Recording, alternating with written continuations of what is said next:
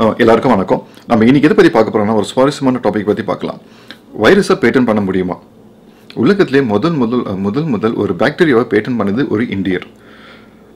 இப்போ நடந்த இந்த கொரோனா வைரஸும் யாராவது பேட்டன் பண்ண ட்ரை பண்ணுறாங்களா, இல்லை பேட்டன் பண்ணியிருக்காங்களா? இது ஒரு மேன்மேடா இல்லைனாக்கா நேச்சராக வந்த வைரஸா அப்படின்னு சொல்லிட்டு ஒரு சுவாரஸ்யமான இன்ஃபர்மேஷன் தான் இன்றைக்கி நம்ம வீடியோவில் பார்க்கலாம். ஸோ வாங்க பார்க்கலாம். இந்த வீடியோ போகிறதுக்கு முன்னாடி இதேமாரி கண்டென்ட் உங்களுக்கு பிடிச்சிருந்தாக்கா லைக் பண்ணுங்கள், கமெண்ட் பண்ணுங்கள், ஷேர் பண்ணுங்கள். இதேமாரி சுவாரஸ்யமான பல கண்டென்ட்கள் நான் சீக்கிரம் அப்லோட் பண்ணுறேன். இப்போ ஜென்ரலாக நீங்கள் ஒரு பேட்டன்ட்னு பார்த்தீங்கன்னாக்கா, இப்போ நான் ஏதாவது ஒரு கண்டுபிடிச்சேனாக்கா இந்த கண்டுபிடிப்பு வேறு யாரும் கண்டுபிடிக்கிறதுக்கு முன்னாடி நான் கண்டுபிடிச்சிட்டேன் அப்படின்னு சொல்லிட்டு ஆர்கனைசேஷன், அதாவது நீங்கள் வந்து பல பேட்டன்ட் எல்லா கண்ட்ரீஸ்லையும் நீங்கள் பேட்டன்ட் அப்ளை பண்ணலாம்.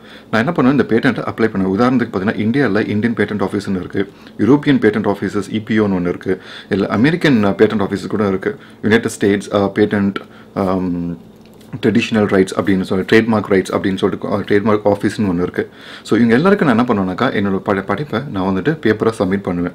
அவங்க அதை கோ த்ரூ பண்ணிவிட்டு அவங்க என்ன பண்ணுவாங்கன்னா எனக்கு ஒரு பேட்டன்ட் ரைட்ஸ் கொடுப்பாங்க. அதாவது 20 வருஷத்துக்கு இந்த ஐடியா எனக்கு சொந்தமானது, இதை வேறு யாரும் யூஸ் பண்ணக்கூடாது. யாராவது யூஸ் பண்ணலான்னாக்கா யூஸ் பண்ணணுன்னாக்கா என்கிட்ட வந்துட்டு பெர்மிஷன் கேட்டுட்டு, இல்லை அவங்க எதாவது இந்த ஐடியாவை யூஸ் பண்ணிவிட்டு எதாவது மேனுஃபேக்சர் பண்ணாங்கனாக்கா மக்களுக்கு விற்கிற மாதிரி அதில் வர லாபத்தில் எனக்கு கொஞ்சம் காசு கொடுக்கணும் அப்படின்னு சொல்லிட்டு இந்த பேட்டன்ட் ரைட்ஸ் ஜென்ரலாக அதுக்கு தான் பேட்டன்ட் ரைட்ஸ் அப்ளை பண்ணுவாங்க.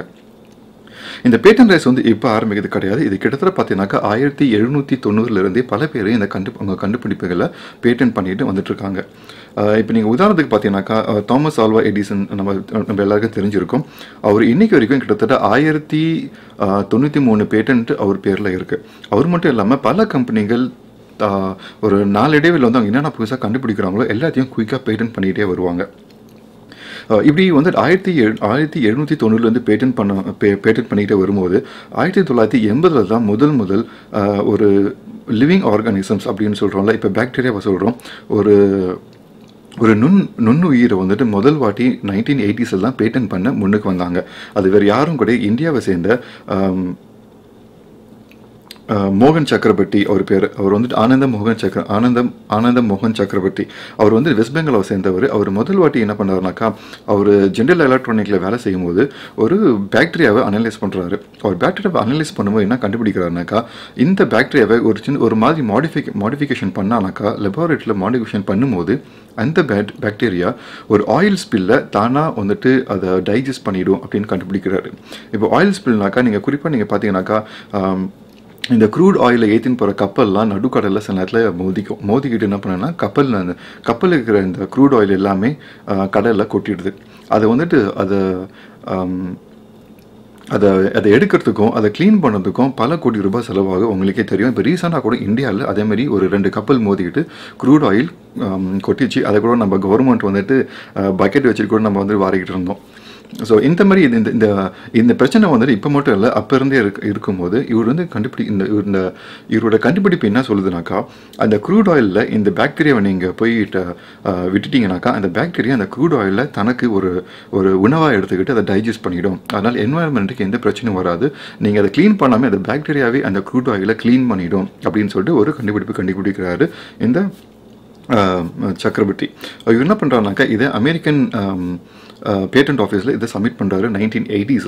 அந்த அமெரிக்கன் பேட்டன்ட் ஆஃபீஸர் என்ன பண்ணுறது, அந்த கவுன்சில் என்ன பண்ணுறதுனாக்கா இந்த கண்டுபிடிப்பை ரிஜெக்ட் பண்ணுது. அதாவது ஏன்னா அன்றைக்கி இருந்த லா பிரகாரம் என்ன பண்ணுவாங்கனாக்கா, ஏதாவது ஒரு பொருள் நீங்கள் கண்டுபிடிச்சி பேட்டன் வாங்கலாம், தவிர ஒரு லிவிங் ஆர்கானிசம், அதாவது பாக்டீரியா, வைரஸ், அந்த மாதிரி எந்த ஒரு இதையும் உங்களால் பேட்டன் பண்ண முடியாதுன்னு சொல்லிட்டு அது ஒரு லாவாக இருந்தது. அதனால இவரோட கண்டுபிடிப்பு அவங்க ரிஜெக்ட் பண்ணாங்க. அதோடு இவர் நிற்காமல் இவர் என்ன பண்ணாருனாக்கா, என்னோட கண்டுபிடிப்பு ரொம்ப வேல்யூவான கண்டுபிடிப்பு, இதை வச்சு நீங்கள் வந்துட்டு இந்த என்வாயர்மெண்டல் இஷ்யூவை நீங்கள் வந்து ஈஸியாக வந்துட்டு முறியடிக்கலாம் அப்படின்னு சொல்லி என்ன பண்ணுறாருனாக்கா, ஒரு சுப்ரீம் கோர்ட்டில் ஒரு கேஸ் போடுறாரு. அந்த கேஸ் வந்துட்டு டைமண்ட் வி சக்கரவர்த்தி அந்த கேஸ் பேர். இந்த ஸ்லைடை பார்த்தா அவங்களுக்கு தெரியும். அந்த டைமண்ட் சொல்கிறது வந்துட்டு அந்த சிட்னி டைமண்ட், அந்த பேட்டன் கவுன்சிலர் ஆஃபீஸர் பேர். அது இந்த சக்கரவர்த்தி இவரோட பேர். இந்த 2 பேரும் சேர்ந்து காம்பினேஷனாக வச்சு ஒரு கேஸ் வந்துட்டு அமெரிக்கன் சுப்ரீம் கோர்ட்டில் சப்மிட் பண்ணுறாங்க. அந்த கேஸில் அவர் என்ன சொல்கிறாருனாக்கா, இந்த பாக்டீரியா வந்துட்டு நேச்சராக வந்து பாக்டீரியா கிடையாது. நான் வந்துட்டு என் லேபில் வந்துட்டு அந்த டிஎன்ஏ அந்த ஜீனோம் சீக்வன்சிங்கை வந்து நான் மாடிஃபை பண்ணி நான் உருவாக்கின ஒரு பாக்டீரியா. அதனால இந்த பாக்டீரியாவை பேட்டன் பண்ணுறது எனக்கு ரைட்ஸ் கொடுக்கணும் அப்படின்னு சொல்லிட்டு அவர் கேஸ் ஃபைல் பண்ணுறாரு. அதுக்கு பல எதிர்ப்புகள் இருந்தாலும் கவர்மெண்ட் கடைசியாக என்ன பண்ணுதுனாக்கா, சுப்ரீம் கோர்ட் என்ன பண்ணுதுனாக்கா, அவருக்கு சாதகமாக தீர்ப்பு கொடுக்குது. ஸோ அன்னிலிருந்து 1980s முதல் ஒரு உயிரினத்தை, ஒரு நுண் உயிரை வந்துட்டு பேட்டன் பண்ணுற ரைட்ஸ் வந்துட்டு நம்ம இந்தியாவில் செய்கிறோம். பெருமை நம்ம இந்தியாவில் செய்கிறோம். அதுக்கப்புறம் பல பேர் என்ன பண்ணாங்கனாக்கா, 1980sலேருந்து இன்னைக்கு வரைக்கும் பல பேர் பேட்டன்ட்டுக்கு சப்மிட் பண்ணிட்டு தான் இருக்கிறாங்க. உதாரணத்துக்கு நீங்கள் எதுக்கு பார்த்தீங்கன்னாக்கா, இப்போ வந்து பல வைரஸ்லையும் அவங்க வந்து பேட்டன் சப்மிட் பண்ணுவாங்க. இதில் ஒரு அட்வான்டேஜ் ஒன்று இருக்குது, டிஸ்அட்வான்டேஜ் ஒன்று இருக்குது. அதில் நல்லது கெட்டது. அது ஏன் அப்படி என்னன்னு நீங்கள் பார்த்தீங்கன்னாக்கா, இப்போ நான் வந்துட்டு ஒரு வைரஸை கண்டுபிடிக்கிறேன்னு வச்சுங்களேன், நான் உடனே அதை பேட்டன் பண்ண ஆசைப்படுவேன். அதை பேட்டன் பண்ணிட்டான் பண்ணுறதுனால என்ன ஒரு நல்லது நடக்கணும்னாக்கா, அந்த வைரஸை பற்றி நான் ஒரு ஆராய்ச்சி பண்ணிட்டு நான் ஒரு பேட்டன் பண்ணுறேன். எனக்கு அப்புறம் வேறு யாராவது ஆராய்ச்சி பண்ணணும்னாக்கா, நான் எந்த இடத்துல விட்டனோ அதில் இருந்துட்டு அந்த இன்புட்ஸ் எடுத்துக்கிட்டு, அந்த அந்த நாலேஜ் எடுத்துக்கிட்டு அவங்க வந்துட்டு இன்னும் கொஞ்சம் அதை ஆராய்ச்சி பண்ணலாம். இல்லைனாக்கா அவங்க ஆரம்பத்துலேருந்து ஆராய்ச்சி பண்ணுற மாதிரி வரும். ஸோ இந்த பேட்டன் பண்ணுறதுனால இந்த பேப்பர் என்ன ஆகும்னாக்கா பப்ளிஷ் பண்ணுவாங்க. இதை பப்ளிஷ் பண்ணும்போது உலகத்தில் இருக்கிற எல்லா சயின்டிஸ்ட்டுமே இந்த வெப்சைட்டில் அவங்களோட ஆர்கனைசேஷனில் போயிட்டு, ஓகே நான் இதை பற்றி நான் ஆராய்ச்சி பண்ண போகிறேன், இதை பற்றி வேறு யாரும் முன்னாடி ஆராய்ச்சி பண்ணியிருக்காங்களா அப்படின்னு சொல்லி கண்டுபிடிச்சி ஏதாவது ஒரு ஆராய்ச்சி இருந்தனாக்கா அதை படிச்சுட்டு அதுலேருந்து ஈஸியாக அவங்களோட ஆராய்ச்சியை தொடருவாங்க. இதுக்காக இந்த பேட்டன் வந்து ரொம்ப யூஸ்ஃபுல்லாக இருக்குன்னு சொல்லலாம்.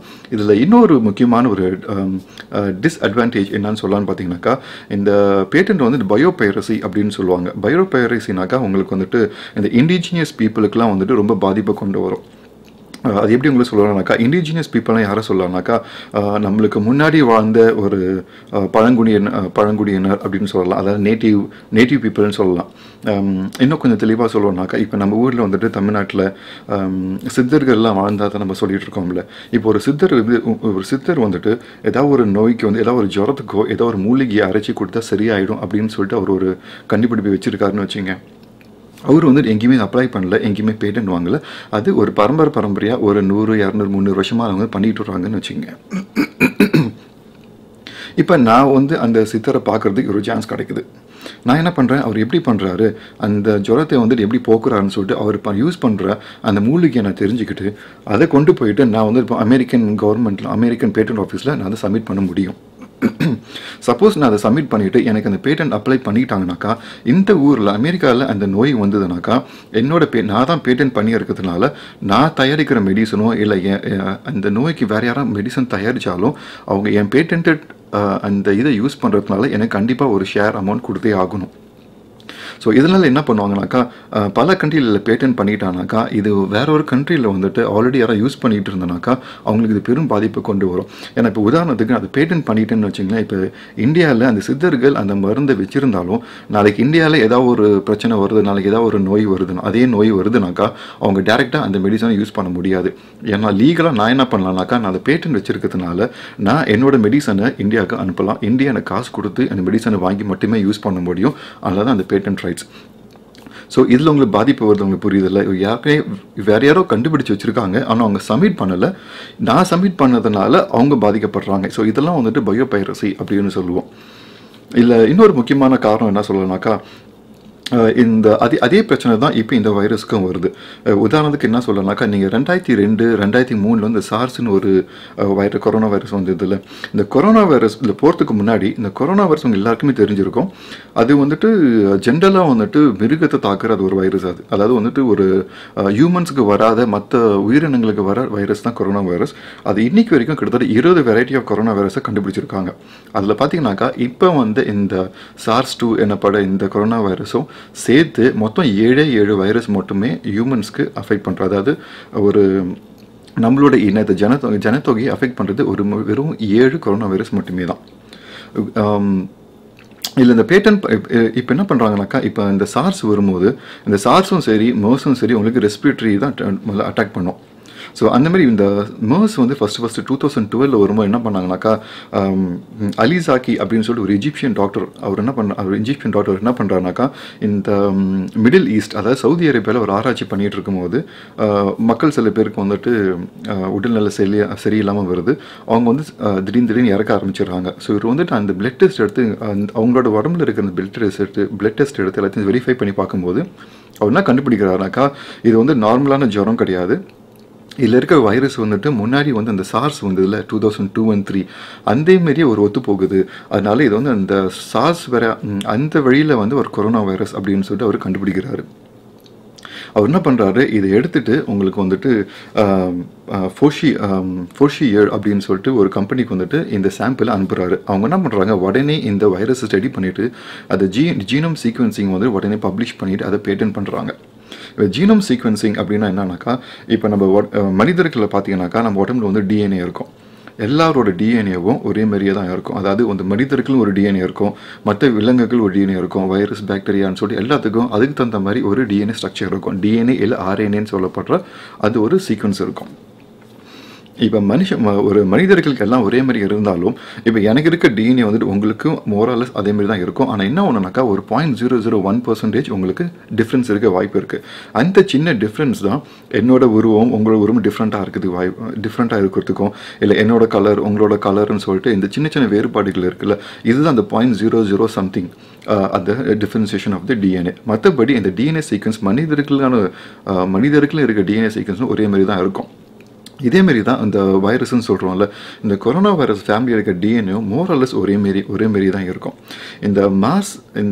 அந்த கம்பெனி சொன்னோம்ல, அந்த கம்பெனி என்ன பண்ணாங்கன்னா இந்த டிஎன்ஏ சீக்வன்ஸை படிச்சுட்டு உடனே பப்ளிஷ் பண்ணிவிட்டு அதை பேட்டன்ட் ரைட்ஸும் வாங்கினாங்க. அவங்க பேட்டன்ட் ரைட்ஸ் வாங்கினால இன்னும் ஒரு பிரச்சனை நடந்ததுனாக்கா, அந்த MERS அந்த வைரஸ் வரும்போது என்னன்னாக்கா இவங்க இந்த MERSோட வைரஸ் இவங்க பேட்டன் பண்ணி வச்சதுனால வேற எந்த லெபார்ட்டரியும் இந்த வைரஸை எடுத்துகிட்டு ஆராய்ச்சி பண்ணி அதுக்கு மருந்து கண்டுபிடிக்கிறதுக்கு ரொம்ப சிரமமாக இருந்தது. அது ஏன் பிரச்சனைனாக்கா, இவங்க பேட்டன் பண்ணதுனால எல்லாருமே இந்த கம்பெனிகிட்ட ஃபஸ்ட்டு நீங்கள் ரைட்ஸ் வாங்கணும். லீகலாக சில ப்ரொசீஜர்ஸ் இருக்குது. நீங்கள் வந்து இந்த வைரஸை நான் வந்து படிக்க போகிறேன், இதை வந்து எடுக்க போகிறேன், எனக்கு ஒரு சாம்பிள் கொடுங்க அப்படின்னு சொல்லிட்டு பல பேர் இந்த கம்பெனியை தான் வந்துட்டு கேட்கணுமே தவிர நீங்களாக எடுத்துகிட்டு ஒரு சாம்பிள் எடுத்துகிட்டு உங்களால் ஆராய்ச்சி பண்ண முடியாது. இதேமாரி பல பிரச்சனைகள் இருக்குது. இந்த மெயின் ரீசன் எதுக்கு அவங்க பேட்டன் பண்ணுறாங்கனாக்கா, நாளைக்கு இந்த வைரஸுக்கு ஏதாவது ஒரு மெடிசன் யாராவது கண்டுபிடிக்கிறாங்கனாக்கா, இவங்க பேட்டன் பண்ணதுனால அந்த மெடிசனை நீங்கள் வேர்ல்டு வைடில் ஒரு ஃபார்மசூட்டிக்கல் ஒரு பெரிய $multi-billion பிஸ்னஸாக வந்துட்டு நீங்கள் அதை விற்கும் போது யார் பேட்டன் பண்ணியிருக்காங்களோ அவங்களுக்கு அது கண்டிப்பாக ஒரு ஷேர் போகும். இது வந்துட்டு ஒரு பெரிய $multi-billion இண்டஸ்ட்ரியும் சொல்லலாம். ஸோ இதேமாரி தான் இதுதான் இப்போ இந்த ஹுவனில் வந்திருக்க இந்த வைரஸ்க்கும் அதே ஒரு பேட்டன்டிங் இது தான் போயிட்டுருக்கு. அது பல பேருக்கு அது பேட்டன் பண்ணியிருக்காங்களா பண்ணலையான்னு சொல்லி இன்றைக்கும் ஒரு கொஸ்டினாகவே இருக்குது. உதாரணத்துக்கு பார்த்தீங்கன்னாக்கா, நீங்கள் ஒரு வைரஸை நீங்கள் எடுத்துகிட்டு பேட்டன்ட்டுக்கு நீங்கள் அப்ளை பண்ணணுன்னாக்கா மோஸ்ட்லி எல்லோரும் என்ன பண்ணுவாங்கனாக்கா ஒரு பெரிய கண்ட்ரியில் அப்ளை பண்ணுவாங்க. உதாரணத்துக்கு பார்த்தோம்னாக்கா அமெரிக்காவில் பேட்டன் பண்ணுவாங்க. ஏன்னா அமெரிக்காவில் வந்துட்டு ஒரு பல மடங்கு இது இந்த இந்த வைரஸுக்கு நீங்கள் ஏதாவது ஒரு வேக்சினேஷன் கண்டுபிடிச்சிங்கனாக்கா அந்த வேக்சினேஷனை நீங்கள் அமெரிக்காவில் யூஸ் பண்ணி நீங்கள் கோடிக்கணக்கில் சம்பாதிக்கலாம். அதேமாதிரி நீங்கள் யூரோப்பியன் கண்ட்ரியில் பண்ணலாம், இந்தியாவில் பண்ணலாம். ஸோ இவங்க என்ன பண்ணுவாங்கனாக்கா உடனே வந்துட்டு இந்த அமெரிக்கன் பேட்டன்ட் ஆஃபீஸில் சப்மிட் பண்ணிடுவாங்க, இந்தியன் பேட்டன்ட் ஆஃபீஸில் சப்மிட் பண்ணுவாங்க, யூரோப்பியன் பேட்டன்ட் ஆஃபீஸில் சப்மிட் பண்ணிவிட்டு எல்லாத்தையும் பேட்டன்ட் வாங்கி வச்சுப்பாங்க. ஸோ நாளைக்கு இந்த ஒரு வேக்சினேஷன் கண்டுபிடிச்சினாக்கா எங்கெங்கே மார்க்கெட் இருக்கோ இந்த வேர்ல்டு வைட் எல்லா மார்க்கெட்டுக்கும் அவங்களால காசு நல்லா சம்பாதிக்க முடியும். ஸோ அந்த மாதிரி தான் ஒரு கொஸ்டின் போயிட்டுருக்கு. உண்மையாகவே இந்த வைரஸை வந்துட்டு லேபில் பண்ணாங்களா இல்லைனாக்கா இது உண்மையாகவே நேச்சராக வந்த வைரஸா அப்படின்னு சொல்லிட்டு இப்போ ஒரு டாபிக் போயிட்டுருக்கு. அது நீங்கள் நல்லா கூர்ந்து கவனிச்சு பார்த்தீங்கன்னாக்கா ஜென்ரலாக இந்த வைரஸ்லாம் என்ன சொல்லுவோம்னாக்கா வைல்டு டைப் அப்படின்னு சொல்லுவோம். வைல்டு டைப் வைரஸ்ன்னு சொன்னாக்கா இது நேச்சராக வந்துட்டு தானாகவே உருவான ஒரு வைரஸ், மனிதர்களால் உருவாக்கப்பட்டது கிடையாது. ஸோ இப்போதைக்கு அவங்க என்ன சொல்லுவாங்கனாக்கா இந்த வுஹானில் வந்த வைரஸ் வந்துட்டு மனிதன் பண்ணாமல் நேச்சராக வந்த வைரஸ் தான் அப்படின்னு சொல்லிட்டு சைனா சொல்லிகிட்டு இருக்கு.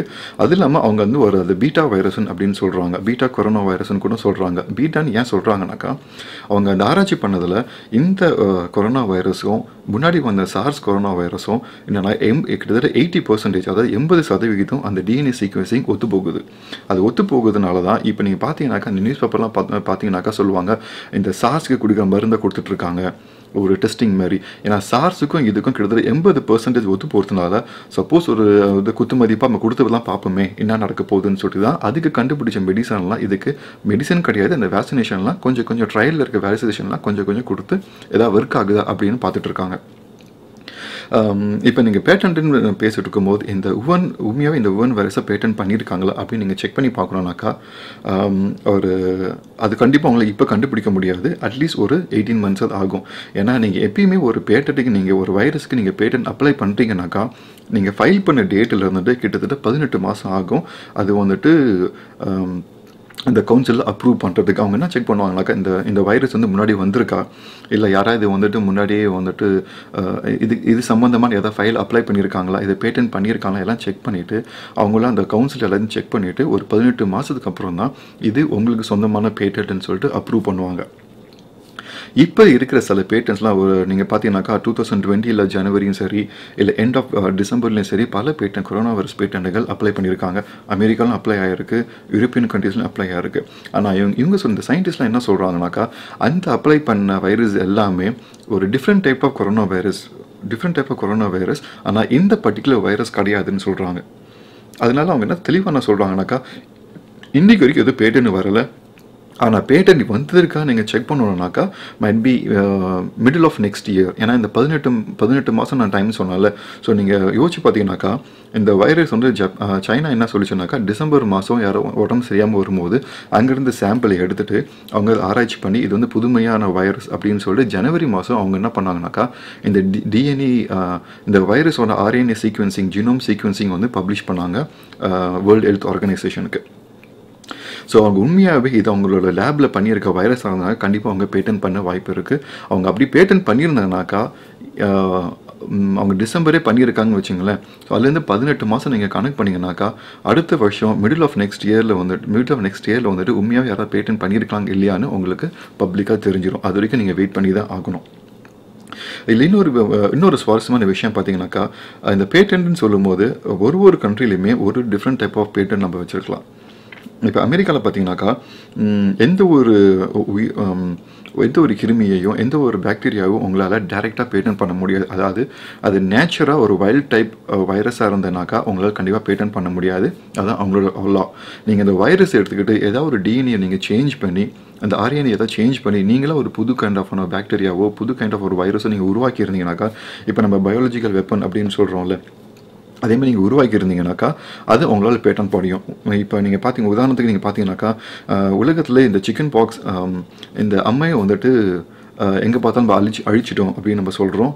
ஆனால் வந்துட்டு அந்த அழிஞ்சாலும் அந்த அம்மையோட அந்த வைரஸை வந்துட்டு 2 லேபரேட்டரியில் வச்சுருக்காங்க. ஒன்று யூகேயில் ஒன்று வச்சுருக்காங்க, இன்னொன்று வந்து அமெரிக்காவில் வச்சுருக்காங்க எனக்கு தெரிஞ்ச வரைக்கும். அவங்க என்ன பண்ணுறாங்கன்னா, அந்த வைரஸ் வந்து ஆராய்ச்சிக்கு எடுத்துகிட்டு அதுலேருந்து எதாவது மாடிஃபை பண்ணி புதுசாக ஏதாவது ஒரு வைரஸ் கண்டுபிடிக்கிறான்னு வச்சுங்க, ஒரு பயோ வெப்பன் மாதிரி, அது அவங்களால பேட்டன்ட் பண்ண முடியும். ஏன்னா அது மாடிஃபை பண்ணுது, நேச்சுராக வந்து தான் பண்ண முடியாது. ஆனால் அதே இது நீங்கள் யூரோப்பியன் கண்ட்ரியில் பார்த்தீங்கன்னாக்கா, யூரோப்பியன் பேட்டன்ட் ஆஃபீஸில் நீங்களே ஒரு வைரஸை கண்டுபிடிச்சாலும் சரி, இல்லைனாக்கா புதுசாக ஒரு வைரஸை நீங்கள் தான் ஃபஸ்ட்டு ஒரு மக்களுக்கு நீங்கள் அந்த ஜீனோம் சீக்வன்சிங் நீங்கள் சொல்கிற மாதிரி இருந்தாலும் நீங்கள் பேட்டன்ட் பண்ண முடியும். அந்த மாதிரி பேட்டன்ட்னா இந்த MERS-ல நடந்தது. இந்த மிடில் ஈஸ்டில் சவுதி அரேபியாவில் வந்து அந்த பேட்டன்ட் பண்ணாங்கன்னு சொன்னால, அது வந்து நேச்சுரல் வந்த வைரஸை அவங்க முதல் அதை கண்டுபிடிச்சி அவங்க தான் அந்த பப்ளிக்கில் அந்த ஜீனோம் சீக்வன்சிங்கை பப்ளிஷ் பண்ணதுனால அவங்க அதை பேட்டன்ட் பண்ண முடிஞ்சுது.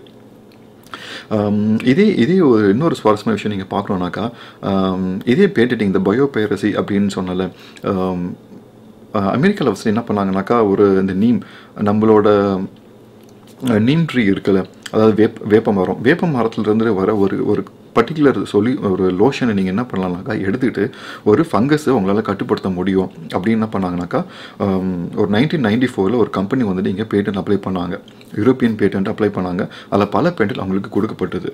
ஆனால் அதே பேட்டன்ட் அவங்க இந்தியாவில் கிராஸ் வெரிஃபை பண்ணி பார்க்கும்போது இந்தியன் கவர்மெண்ட் என்ன சொல்லிச்சுனாக்கா, எங்கள் ஊரில் இந்த மாதிரியான இந்த வேப்ப இலையை யூஸ் பண்ணி இந்த ஃபங்கஸை நாங்கள் சாகடிக்கிற இது வந்துட்டு நாங்கள் பரம்பரையாக கிட்டத்தட்ட 2000 வருஷமாக நாங்கள் பண்ணிகிட்ருக்கோம்.